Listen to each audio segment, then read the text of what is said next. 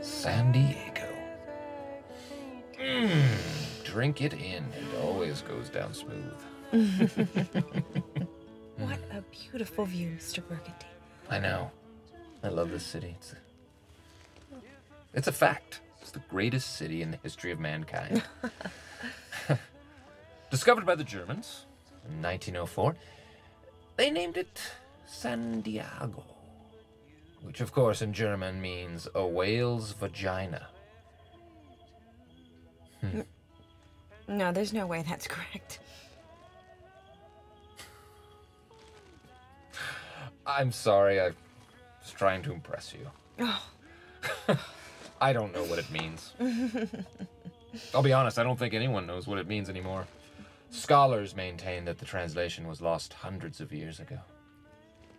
Doesn't it mean Saint Diego? No. No. No, that's what it means. Really. Well, agree to disagree.